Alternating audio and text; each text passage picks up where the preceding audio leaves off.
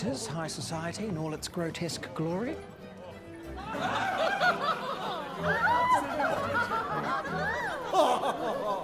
If you're feeling overwhelmed, we can always go back to the ship. No.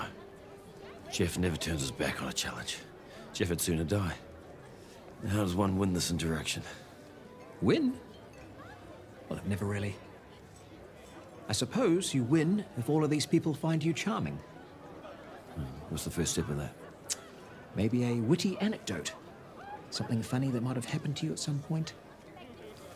Well, one time I was gouging an eye out of this lad's skull, and I'm going to stop you there. It's not really the crowd for skull talk. Come on. Check out this ice thing.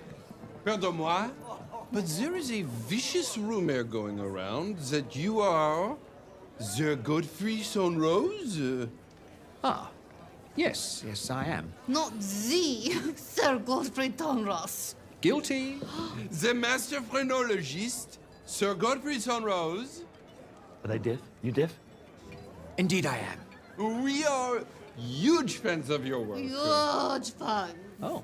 Would you be willing to palpitate my wife?